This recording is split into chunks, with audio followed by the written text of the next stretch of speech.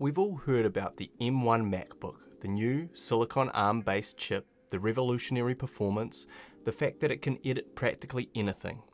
My feed has been flooded with videos talking about how good it is for editing and how people are throwing out their old, more expensive, higher spec computers to switch to the M1. But how good is it really for editing? I'm not just talking clips and YouTube videos, but actual long-form narrative projects, large project editing, stacked timelines with a lot going on. And can it really cut high-resolution B-raw footage? No.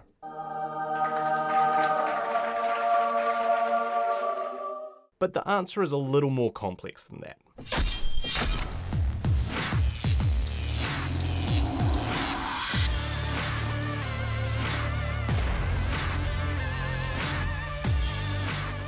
Hello everybody, my name is Guy Pigden. I am the Savage Filmmaker. I make feature films, web series and shorts, and I'm here to give tips and advice to indie filmmakers about how to make those things. I purchased my M1 to replace my MacBook Pro 15-inch 2018 for mobile editing.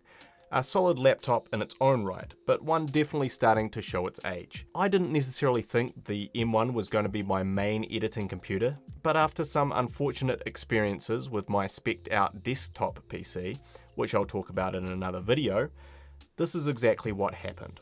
I brought the best M1 MacBook Pro 13-inch with 16 gigs of RAM and an 8-core CPU. So let's start with the pros of the M1 MacBook Pro. Allow myself to introduce myself. The M1 is quick and snappy when it comes to using most programs. For general use, it is incredibly fast. I'm the type of person that likes to flick back and forth between programs constantly. I might have Adobe Premiere, Photoshop, Davinci Resolve, and Chrome open with 40 tabs all at once. The M1 handles all of this effortlessly, with very rarely any issue, which is more than I can say for much higher spec desktops. The battery life is absolutely superb, and it does run very quiet most of the time. Although the idea that it runs silently is definitely an exaggeration. The M1 was quiet, they said. The fans barely kick in, they said. You'll never even hear it, they said. Let's just have a listen to the M1 and its silent running fans that are always running silently, very silent.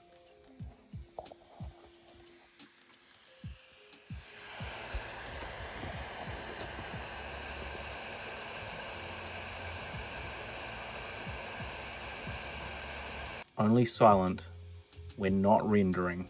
In terms of editing, I do most of my work in Premiere or Resolve. While Premiere is not optimized yet for M1 silicon systems, the newest version still runs through Rosetta pretty well. Working on big projects, I rarely encountered any crashes, and Davinci Resolve being more optimized is even more stable. You can definitely edit off this machine, and it can handle 4 and 6K footage to a point. But I think your experience with the M1 will greatly depend what computer you're coming from. It easily bests my 2018 MacBook Pro 15-inch in every area. So if you're coming from something like that, you'll notice a huge difference. And I found out for a lot of things, it actually ran smoother and at times quicker than my desktop PC, a Ryzen 3950 64 gig with a 2080 Ti graphics card. But comparing my M1 to the newest model 16-inch Intel MacBook Pro with the best graphics card, it was still quite far behind in terms of editing performance. I think the problem with M1 is our expectations around it. We've all seen the videos online showing people dropping high-resolution clips into a timeline and then watching them play back smoothly. But these tests often don't really take into account for editing real projects. An edit is not 1 or 2 clips in a timeline.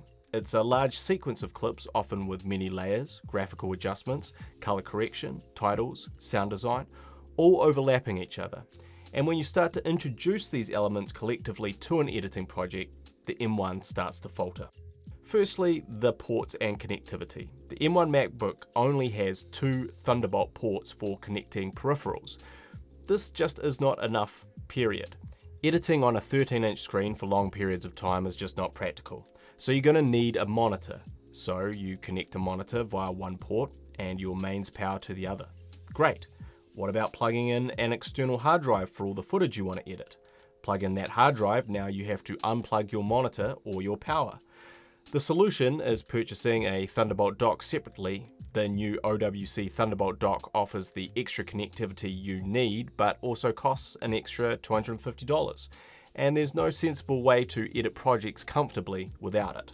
Factor that into your purchasing cost. Also, due to the limitation with the new Silicon ARM M1 chips, the M1 MacBook only supports one monitor. Another problem for editors who like to work off two. Fortunately, there is a workaround using Display Link Manager program and connecting a USB to HDMI cable from the OWC dock to a second monitor. This is the method I use and it works pretty well, although you will not get full resolution from the second display monitor. It's just another frustration that goes back to the M1's lack of ports. If the M1 chips can't do more than 2 Thunderbolt ports, they should have added some USB ports to balance things out. Question: how do you brick a Mac M1 Pro? Answer: you just plug a dongle into it.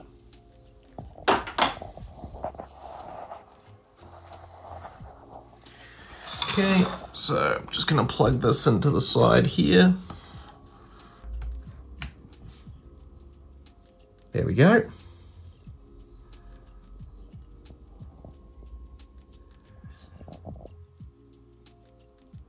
One of the most common is the purple screen of death. We all remember the red ring of death from the Xbox 360, or at least I do. The M1 screen will flash purple for a second and then restart. This is often triggered when plugging something new into the M1. Some type of extra connection to a dock or dongle will trigger this restart, but I've also had it happen without plugging anything new into it. This is a widely reported problem. To my knowledge, there's no concrete solution. I might have this happen once every few days to me. Sometimes it'll be over a week before it occurs again. Once restarted, the computer will run completely normally. I think this is more a reflection of teething problems integrating the new Silicon ARM M1 chips into existing Intel-based software and hardware. The second, much more concerning bug I've discovered is the H.264 bug, which I've found has not been very widely reported. I first discovered this bug when trying to export my full review of the Blackmagic Pocket 6K Pro, which is over half an hour long and has quite a lot going on in it. I found that watching the export back, every now and again, the compression quality would drop dramatically and become super pixelated. It didn't matter how many times I exported it, playing with different compression settings. If I exported in H.264, I would get the same pixelated compression artifacting in certain areas of my video.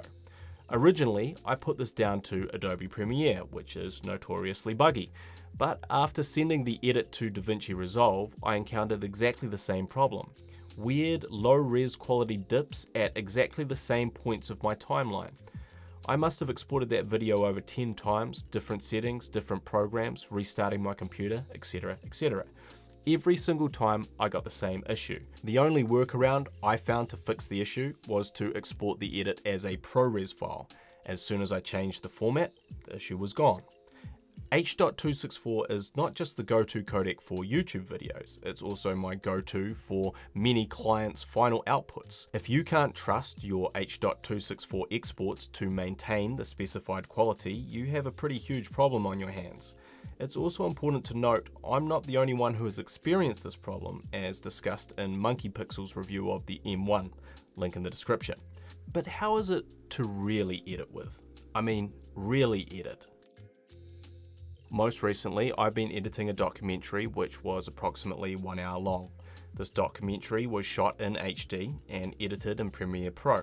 It's a combination of C300 MXF footage and Sony's notoriously difficult HVEC codec shot on the A6500, along with stock footage and photographs. What I found was the M1 did struggle with this content. The timeline frequently stuttered when playing back at even a quarter resolution, and more annoyingly, I would also find that the audio would cut in and out sporadically when playing back clips in the timeline. I also found that after long edit sessions, the whole program would start to lag and slow down, getting progressively more choppy and stuttery as I edited. It reminded me of the old 16-bit Super Nintendo when there was too much going on in the screen and everything just went to shit. Well, that's what the M1 does. You can normally fix the problem with a restart, but it is very disruptive to the flow of your edit. Moving up to higher resolution footage, I recently edited a short film in Braw, 4.6K and 4K, shooting on the Ursa Mini Pro G1 and the Blackmagic Pocket 4K. What I found is that the M1 could play back and edit the 4K footage very well most of the time, especially if you only played it back at a quarter resolution. In fact, I felt this edit ran better than my documentary, but perhaps it's because it's shorter and the fact that I wasn't mixing codecs. But so far, I've found that any edit that starts getting past the 20+ minutes range also starts to encounter problems. As we all know, Premiere is not currently optimized for the Mac M1.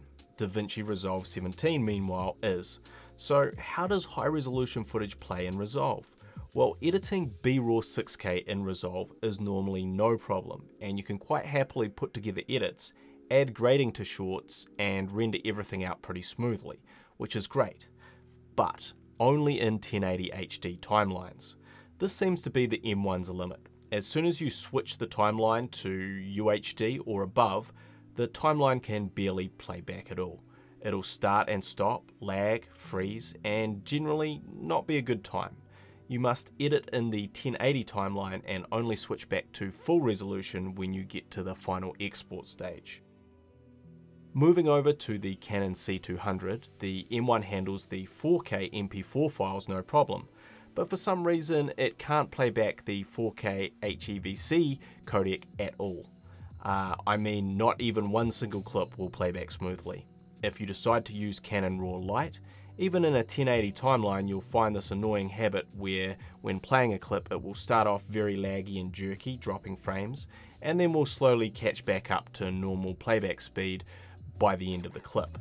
Move to a different part of the timeline and the process will repeat. This means it's not really possible to edit RAW Lite C200 footage without first converting it to ProRes. In Premiere, the playback of RAW Lite even at 1/4 or 1/8 resolution is even worse than in Resolve. Color graded exports from Davinci Resolve are normally pretty quick, but if you're stabilizing a lot of footage or adding noise reduction, those export times can start becoming a lot slower. However, I think my review is ignoring two things. The first is the use of proxies. If you don't know what proxies are, they are simply lower quality copies of your raw footage. Lower quality copies are easy for your computer and editing software to handle, thus negating the large resolution file format problems. You make these at the start of your edit, use them for a smooth, flawless edit, then once the edit is complete, you connect back to the larger raw footage and export out the final, full quality version.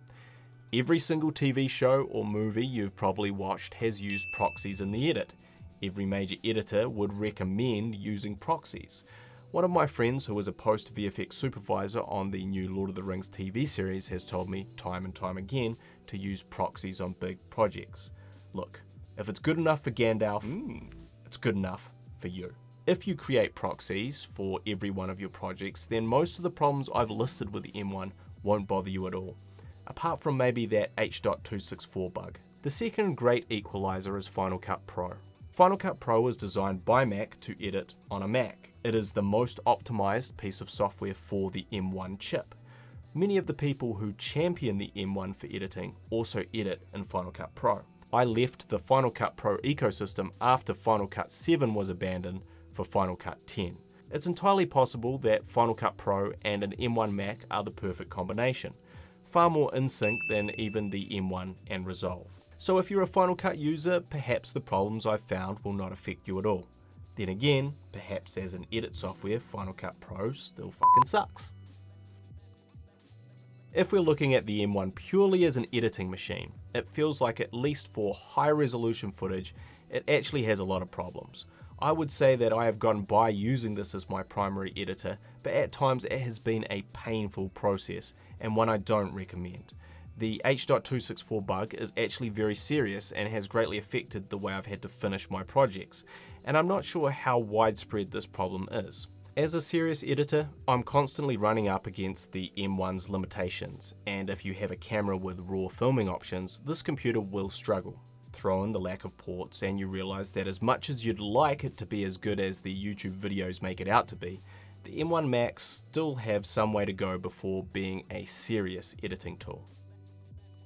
But it was only a few years ago I was editing off a 2008 cheese grater Mac. We can't all afford a super desktop system. For a beginner editor or someone on a budget, the M1 is the perfect starter system for someone who can't splash out on a more expensive setup. If you're someone who is happy to incorporate proxies into your workflow, the M1 will also serve you very well. At the end of the day, price to performance ratio is still excellent. Maybe one of the first Macs that you can say truly offers insanely good value for money. If you think you fall into that category, I would recommend buying the M1 Mac Mini version. It's cheaper, it provides an HDMI port and 2 extra USB ports, and is just as powerful as the MacBook version. Or if you'd like a screen, you could try the new 24-inch iMac. Same performance but featuring the 24-inch 4K monitor and 2 extra USB-C ports. I would also suggest waiting until Apple announcements in June before making any purchase, as this is when the M2 chip and new silicon ARM based models will likely be announced. The rumours suggest this new M2 chip being perhaps close to twice as good as the current M1 version. If that's true, these new models will be perfect for an editor, but for serious editing professionals, people doing long form content and those of us trying to edit in a hurry without proxies, buying an M1 Mac as your main editing computer is not a good solution. Turn back, Sarah. Turn back before it's too late. If you enjoyed this video or found it helpful, please consider giving it a like and subscribing. And if you'd like to support this channel, check out the link in the description to watch my new feature film Older, available free on Amazon Prime and Tubi. If you dig it, maybe consider giving it a review. Got a question about editing on the MacBook M1? Chuck it in the comments and I'll do my best to answer. As always, I am the Savage Filmmaker, and I'll catch you on the next one.